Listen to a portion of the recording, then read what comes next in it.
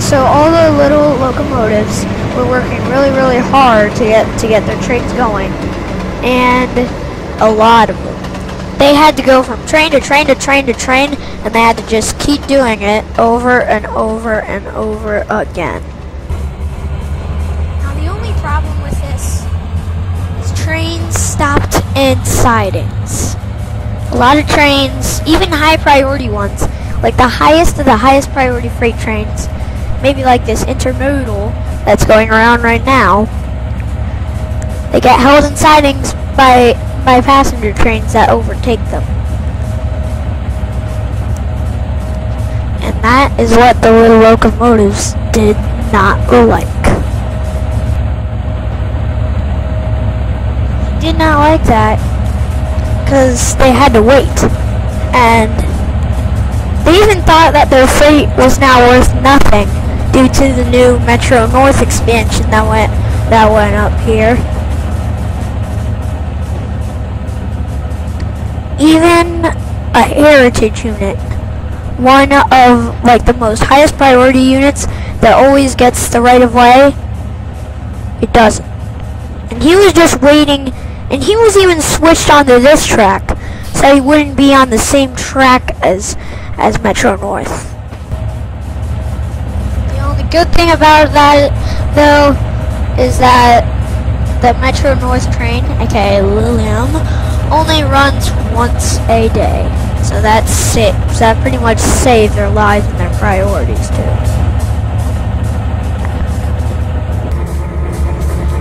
Now another problem is trains getting overtaken when they are really close to the yard by even other freight trains.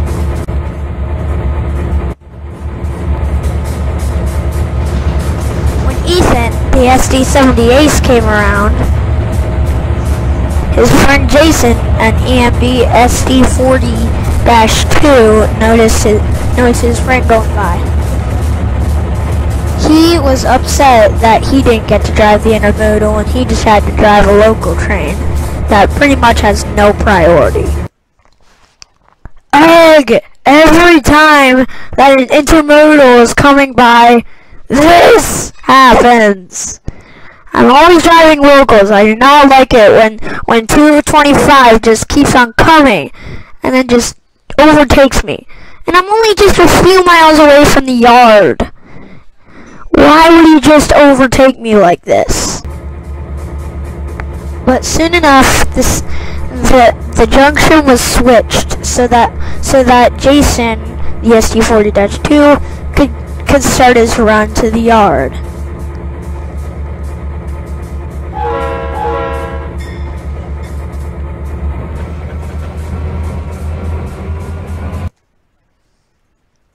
Finally, I can move!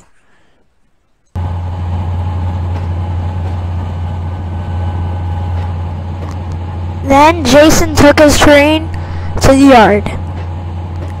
His train was loaded with empty fertilizer cars and empty flat cars along with some Pennsylvania box cars and tankers. Tankers are filled. Now the intermodal was at the airport loop to drop off its cargo. James, the SD40-2 there, was disappointed that he had to overtake him.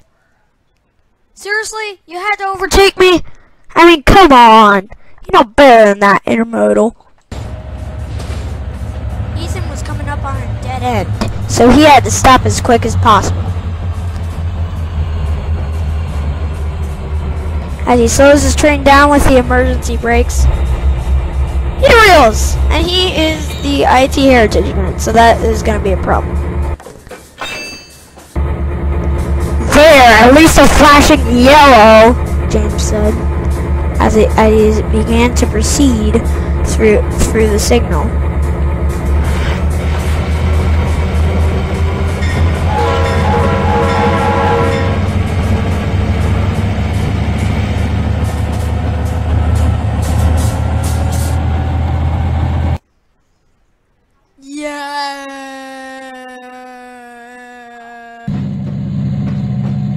So James proceeded through the Springfield incline pass. As he pulled his train, featuring just a few boxcars from the industries. He's going to take it to the industries.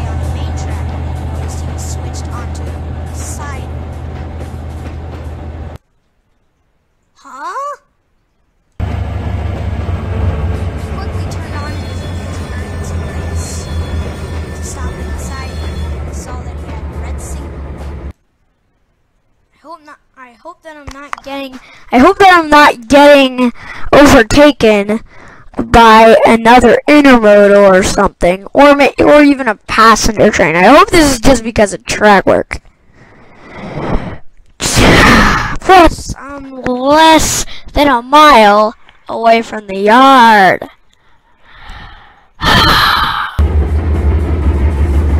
Meanwhile, the Springfield yard wasn't as busy as it usually was.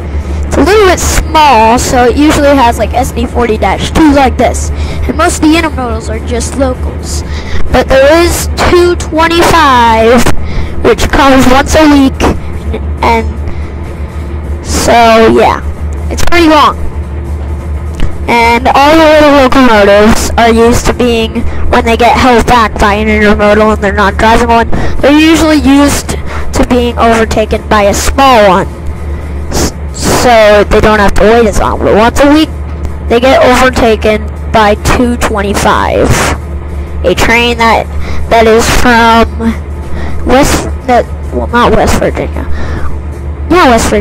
Virginia to Chicago, and then from Chicago to Los Angeles.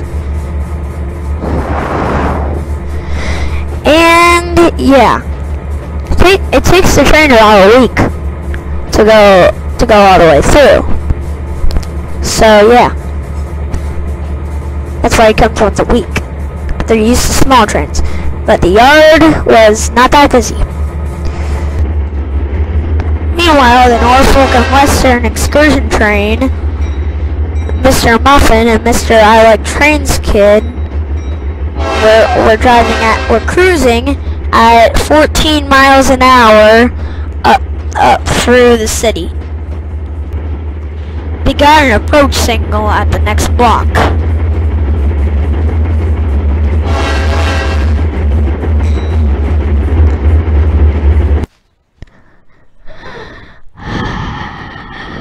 Not again.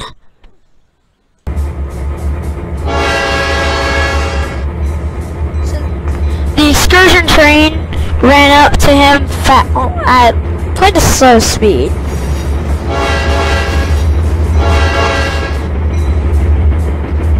Mr. Muffin and the I Like Trains kid passed James. All the people on the tourist train were excited to see they're probably the 5th train, because they saw all the trains in the yard when they were departing. James waited and waited as the excursion train passed. Finally, it was over and the switch was switched. Finally, I can take off, said James. He quickly started moving as his engineer pulled the throttle.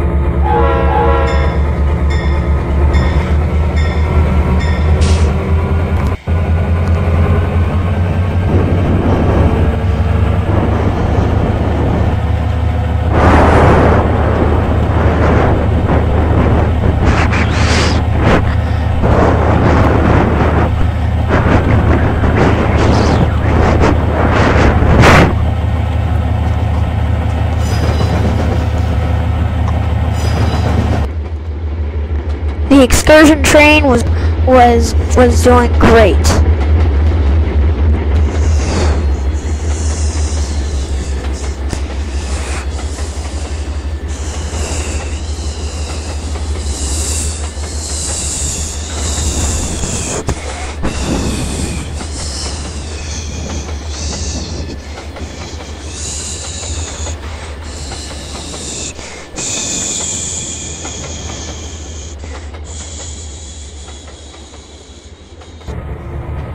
James' train was doing fine as he approached the yard. He pulled the emergency brake so that he could back up and place his cars there, and place his cars back there, so that he could go into the turntable where he could rest, and then another train could push it into the siding. Now, as you can see, his brakes backfired.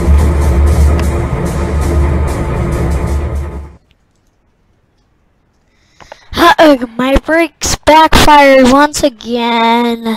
James, don't be that mad about it. Wait, what? Who said that? That was just me. It was Mr. Muffin. Wait, what? Mr. Muffin? Why are you back here? Nah, I'm just kidding. It's just Carly. Oh, okay. Well, this always happens. Whenever I drive this exact logo, my brakes backfire. Dude, you don't have to be that mad. Okay, dude. Just... Carly and Mitchell, just stop talking. I'm mad right now. Okay, then, fine. We'll stop talking with you. James began to move his train backwards as his train started to reverse. Meanwhile, Jason was in front of Carly, one of the helper engines. This is where they stage helper engines.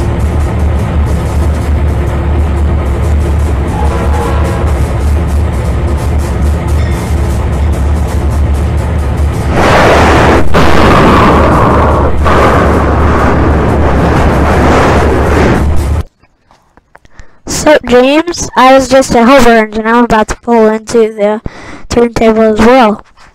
How have you been? Did your brakes backfire again? Did you get overtaken? Got overtaken twice, bro. I was not happy. I feel you, man. So James decoupled from his train and got going.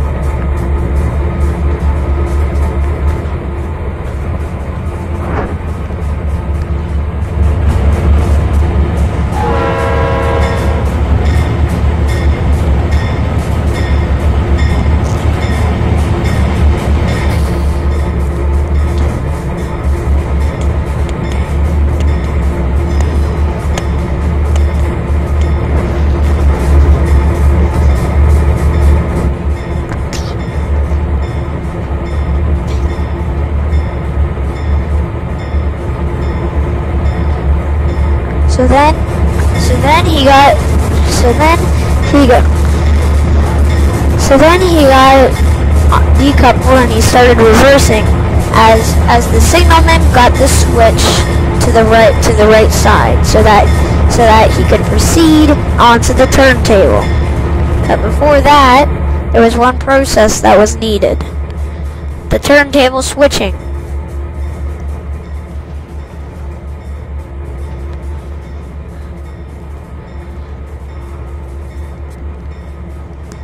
As James approached the turntable with his bell on and everything, he was approaching at a little bit of a fast speed. You're supposed to be going 15. He's going a little bit faster. Now he was going the right speed.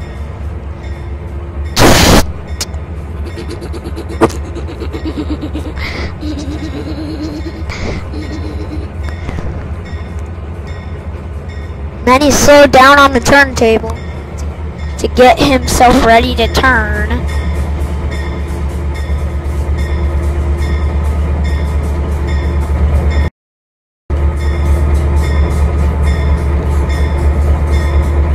He needed to go all the way around. But then they mistaked it. He was supposed to go right there. Now he has switched onto the right track in the turntable and can reverse into his shed.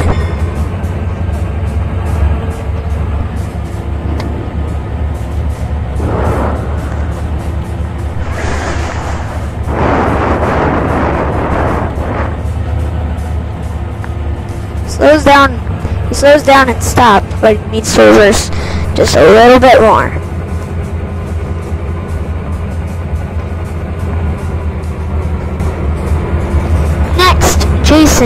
James' best friend, is about to pull in the shed because they promised each other they were going to play Xbox, and this time James can be player 1.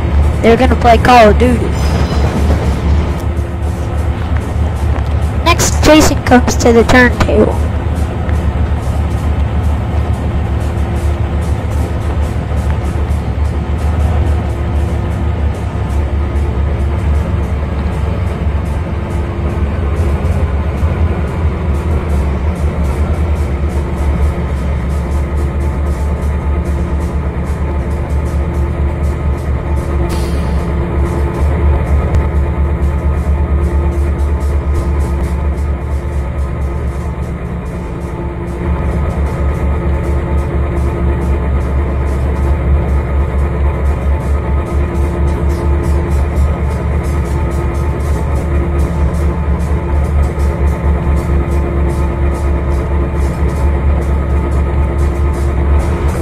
Now he backs into his spot, right next to James.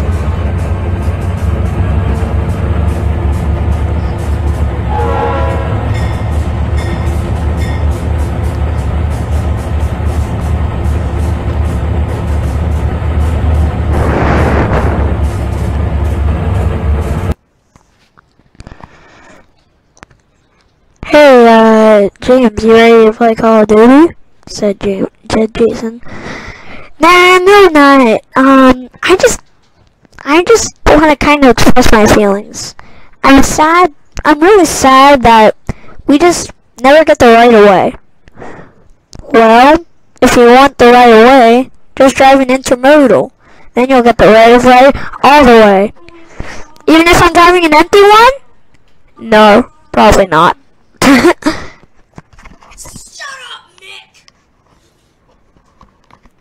So, would that be a good idea? To drive a full intermodal with containers and everything in it? Oh yeah, that would be a great idea. You should do that next time. Okay, now can we play Call of Duty? Sure. 6 minutes later. Listen a little bit. Hold on, dude.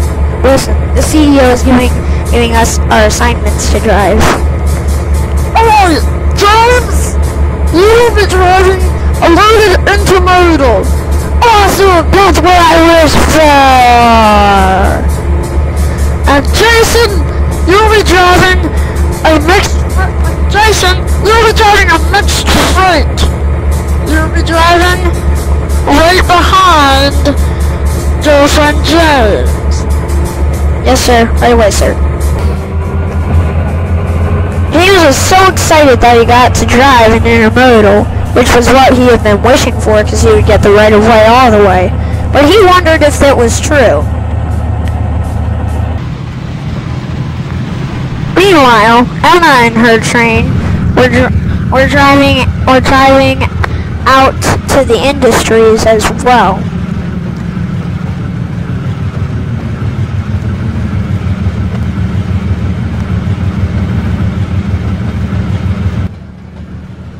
But then she got switched onto the siding. What? How'd this happen? She was getting overtaken by James, which was pretty crazy. A passenger getting overtaken by an intermodal. She couldn't believe it. She was getting overtaken. Turns out, she kinda had an incident. Her brakes. So, I guess she didn't want to be overtaken. She'd rather die. So, Emma got severely injured instead of get overtaken. But her passenger cars were running down the hill with no locomotive leading. They were on a runaway.